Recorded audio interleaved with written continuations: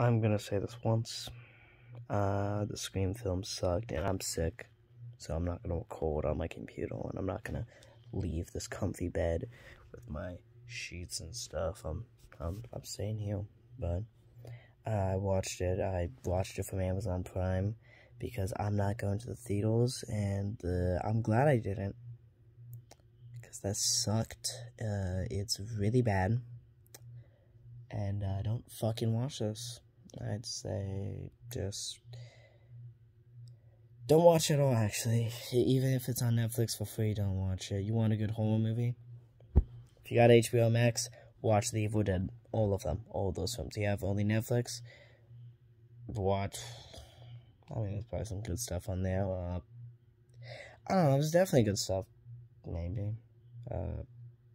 Can't think of off the top of my head something good, but there has to be something. And Amazon Prime has everything. Seriously, don't watch this. There's a million horror films out there that you could watch. Watch the original Scream films again. Or maybe cut your testicles off, because that'd be a more enjoyable experience than this film. Bye.